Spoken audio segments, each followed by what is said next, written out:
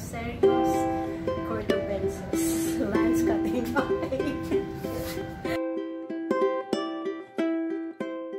Hi guys, this is Seal from Plant Pots by Penfires.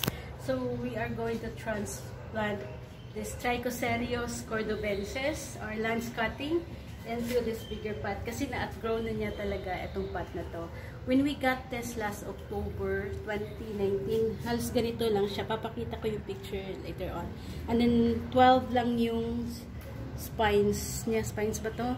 And then ngayon 37 na yung spines niya. So talagang this needs to be transferred to a bigger pot para mas tumanda at lumaki. Ang ganda na niya, di ba? So yan. So we're going to use a mix of pumice, cocopeat, and vermicast. So hopefully this will grow to be big and robust. Trichocereus cordobensis. Lance cutting pie. So this is a combination of vermicast, pumice, and cocopeat. I'm going to add some lang. May nagawa na akong mix kanina na konti, pero kulang pa talaga siya. So, yan. Let's mix. Sayang nga lang, kasi ang ganda ng pot na to, and then, naging plastic pot, kasi wala pa kaming makitang newer pot na maganda. So,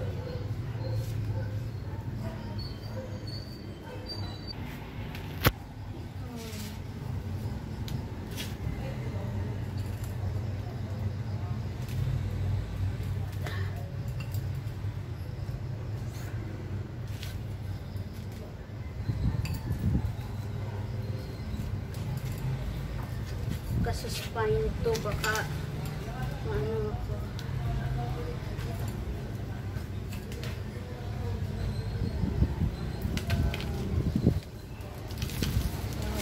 Haba na ng roots niya. Ipagpag mga kanti.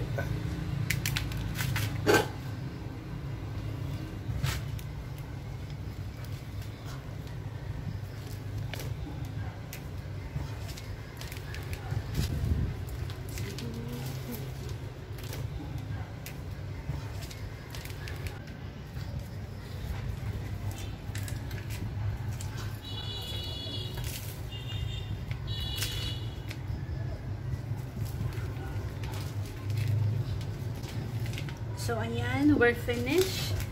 Hopefully, this will grow na mas maganda.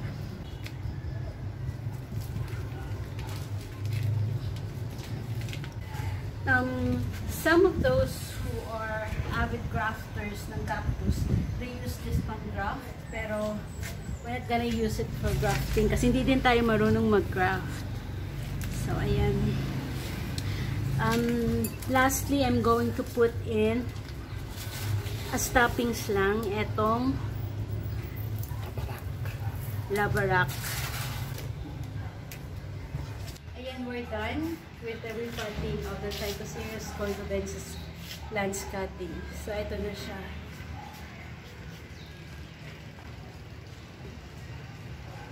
Okay. Please don't forget to subscribe sa Penfires. Thank you po.